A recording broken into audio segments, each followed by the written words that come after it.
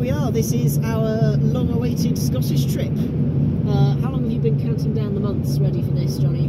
Oh, at least 6 months. It was well before Christmas. Yeah, so we've been doing a lot of planning, lots of poring over charts, looking at tide times, and making new equipment. Yeah, exactly. Yeah. Boat preparation. Got a very nice new boat blanket to try out, which should be great. So new tent. Yeah, got a brand new tent with a red stripe. Yeah, so we're making good progress on the road now towards Scotland, and we're currently about 57 minutes away from that well-known Scottish port of Falmouth. Yes. So what's gone on here then? Why are we going to Falmouth in Cornwall and not to Scotland, Johnny? The weather has been decidedly uncooperative this last week. Yeah. And you have actually been to Scotland. I have, briefly. And tested the water. I've tested the water and the structural integrity of the tent in high winds, which, pleased to report, it survived.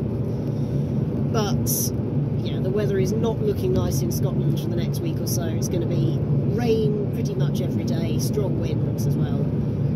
The south of England looks really nice, so we are going to Cornwall. Let's see what happens.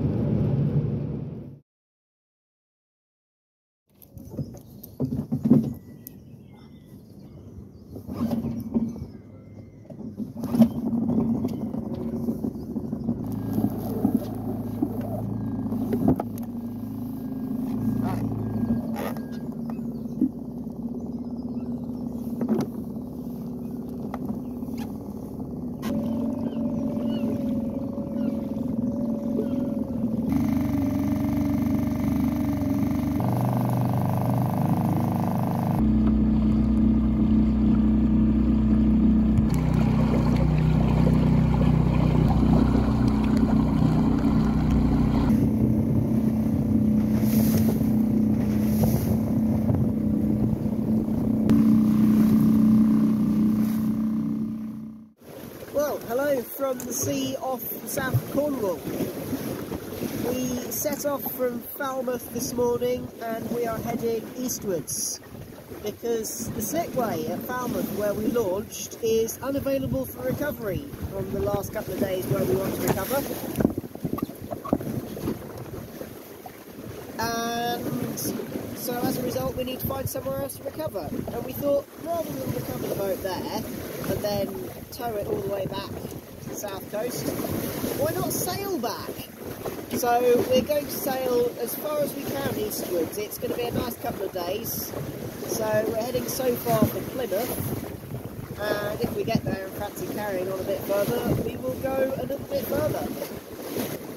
The conditions out here are perfect for this trip. It's about a force 3 at the moment. The sun's just breaking through the clouds. And the wind's from the southwest, so it's blowing us nicely along the coast. So, very happy morning. Couldn't have asked for a better day to set off. No, we couldn't really.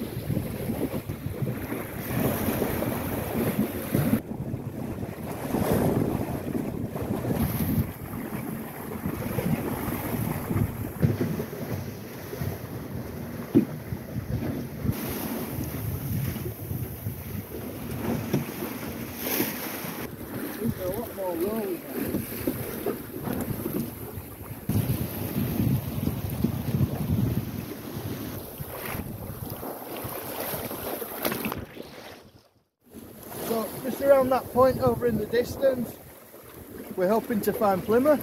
It's be about 8 miles away. Time is, excuse me, I've just had a really nice nap. Time's 2:30 in the afternoon. So we set off 7:30 out of Falmouth. Probably got another hour and a half to 2 hours to go. Should take it to Plymouth. Weather's glorious. We've got one reef in the main, full Genoa. very comfortable sailing. Jonathan and I have been switching, I'd say between crew and helm, but one of us has been sailing the boat and the other's been either napping or getting something to eat, or yeah, just generally enjoying the ride.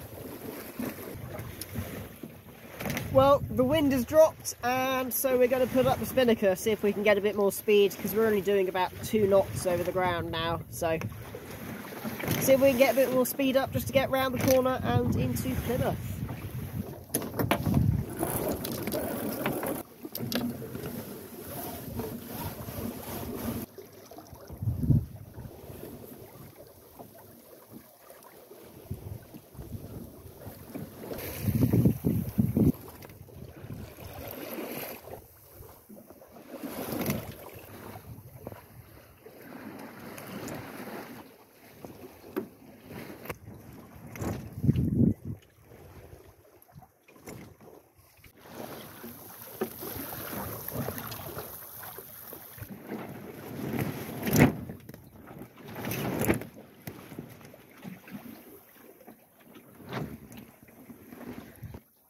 What's happened, Johnny? Wind's gone, but we've got the kite up, and we are moving a little bit again now. We're still making reasonable time. Probably gained us another knot. We're in the kite up. So, still heading for Plymouth. Just making the best of it, really. Got comfortable. You know, you have to do these things from time to time.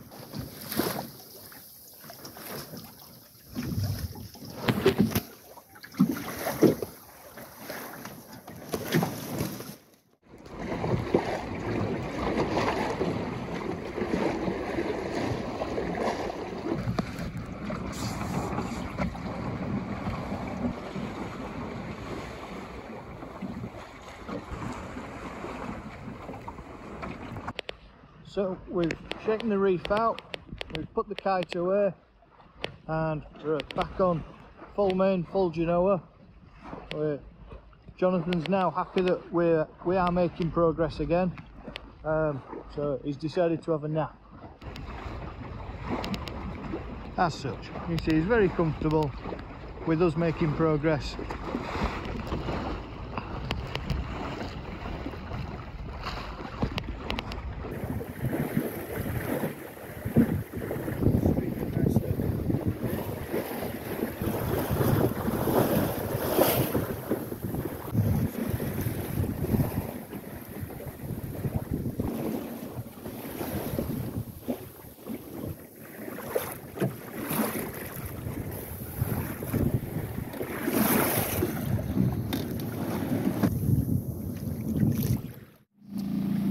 So we're arriving into Plymouth now. The wind died completely, so the engine's on, and we're going to head in and find somewhere nice to anchor for the night. Wind's forecast to pick back up tomorrow morning, so we will set off nice and early, take that wind, and probably head across the bay to Weymouth. Glad you hear the safe passage, holiday.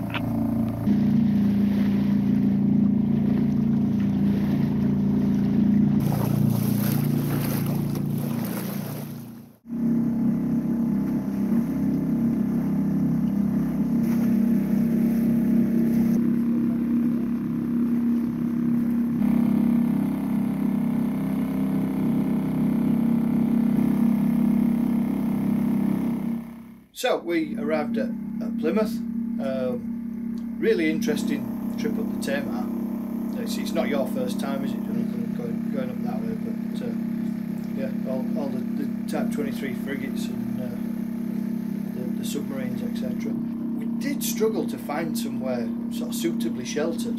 The flow on that river was quite brutal, really. The first mooring we took would have been quite an uncomfortable night, I would have thought. But as luck would have it, we ended up on the pontoon at Saltash Sailing Club. It turned out, very fortunately, that it was the day before they were lifting all their boats in for the season. The clubhouse was open, there were some really friendly people in there. they welcomed us to stay on their pontoon overnight. And again, as luck would have it, they were serving a very nice full English breakfast the following morning, so that was very fortuitous.